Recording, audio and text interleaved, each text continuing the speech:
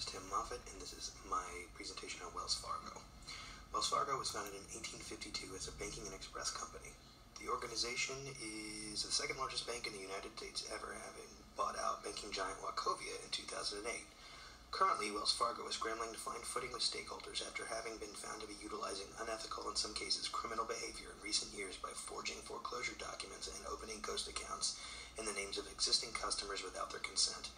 The Federal Reserve has kept the organization from growing business until it has addressed these shortcomings.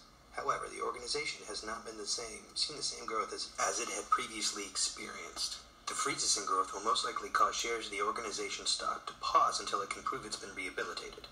The scandal leads to both internal and external publics interpreting the organization as being callous and motivated primarily by profits.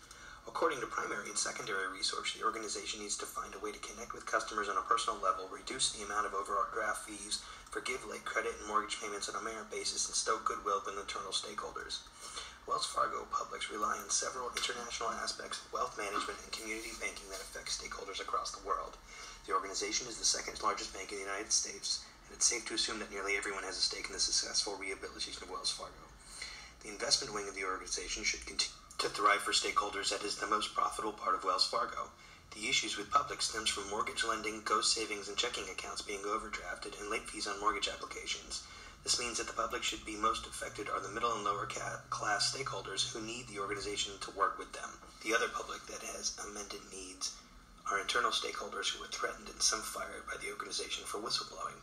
Wells Fargo needs to be proactive in gaining back public trust by showing remorse through actions, essentially living up to their own code of ethics. By changing organizational attitudes and behavior to focus on message awareness and gain back stakeholders by instilling confidence in the organization, framing the conversation and taking control of the narrative with gentle persuasion as opposed to force will guide Wells Fargo back to the sphere of public trust by defining the problems facing the organization, changing cultural norms, and altering the behavior of the organization, which has been motivated by monetary gain. Also, shoring up holes in lapsed customer service to ensure that the organization meets all the criteria set out by stakeholders for a satisfactory organization. Focused publics being studied are those that rely on banks for loans and do not have expendable income. The concepts being addressed are how much do you trust your bank, how attached are you to your banking institution, and what could possibly instill a sense of trust back into your banking experience. The subjects were randomly selected and polled on January 2018. The poll takers represent a cross-section of working professionals who reasonably epitomize average middle-class Americans using Wells Fargo or a comparable banking institution. Broad terms were used to allow participants to weigh in on what is important to them in banking customer service. A questionnaire was drawn up with 5 questions that utilized the following measurement scales: ranking scale, 2 Likert scales, frequency scale, and feeling thermometer. The questions and process through which the answers were obtained falls into the category of informal research and is essentially a real-time survey that was used to get a broad sense of what the public think about big banks. The clear themes are as follows. Most people have little to no attachment to their banks based on the feeling thermometer.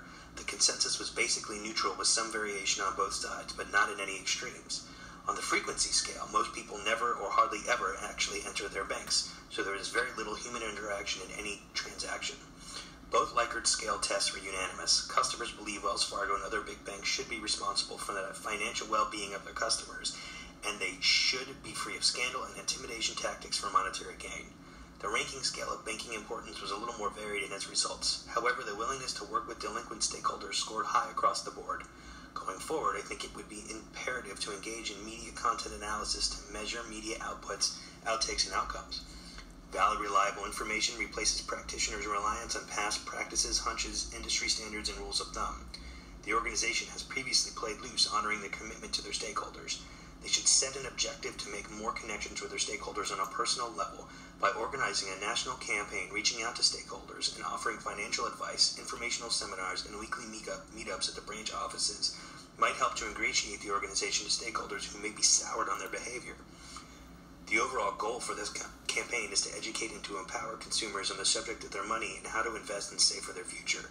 This can be quantified through further surveys given at or after the seminars and by checking the rates of accounts and different kinds of accounts open from the beginning of the campaign and every month after. Wells Fargo should concurrently run a good faith campaign, eliminating overdraft fees, minimum fees for checking accounts, and a month grace period on late credit card payments in order to set a precedent for good behavior going forward. The time frame for the first 2 objectives should be a year with incentive to sign up for overdraft protection afterwards. This would instill faith that the organization has the stakeholders' best interests in mind, but will still make money for the organization. This could be quantified by analyzing the amount of new accounts opened over the year and juxtaposing them to the previous years. Secondary research shows that Wells Fargo has embarked on an image campaign. The bank's stated long-term goals include refining customer service, improved team member interaction, innovation, improved risk management and company citizenship, and maximize shareholder value. However, Wells Fargo was forced by the Federal Reserve to change out management at the top of the organization, which may help to instill a sense of accomplishment with stakeholders. It is a missed opportunity to have a decision to better the organization from within. The organization needs to improve engagement with stakeholders and instill trust in their publics by showing stakeholders that they have a personal interest in the long-term well-being and health of Wells Fargo, by treating customers with respect and showing through actions that the organization has turned a new leaf by eliminating the previous management that allowed the organization to flourish under terrible circumstances, will effectively prove that the organization has changed their behavior and attitude. Following suggestions made in the secondary and primary research, the organization should institute a policy of forgiveness for overdraft fees that constitutes more than 2 overdraft forgivenesses a year and should offer overdraft protection. Anyone who signs up for the protection should be polled about how their opinion of the organization may have changed. The objective is to change the minds of those who had previously been subject to overdraft fees to see if the changes have swayed their opinion. Polling quarterly and at the year mark will give the stakeholders time to see the changes reflected in their statements. Late fees on mortgages should be given leniency based on need and past overdue payments. If the amount of mortgage loans being written increased based on the stipulations over a 6-month period, then it is reasonable to think that the objective is meeting the goal of winning back stakeholders. The overall goal is to prove that Wells Fargo has gotten a handle on their previous issue and are worthy of being trusted with other people's money in order to be profitable. It's imperative that the organization meets and exceeds these objectives in order to continue doing business on the scale they were used to and to restore the organization to a profitable status. It's necessary not just for profitability in the short term for the organization, but the longer it takes for them to be restored to its previous status by the Federal Reserve, the less confidence will exist in stakeholders. This has a cascading effect on the organization, as trust is vital for stakeholders to invest money, meaning time is critical for the organization to quickly and effectively begin the process of rehabilitating its image with stakeholders and all of the publics that interact with the organization to quell any further reputational damage.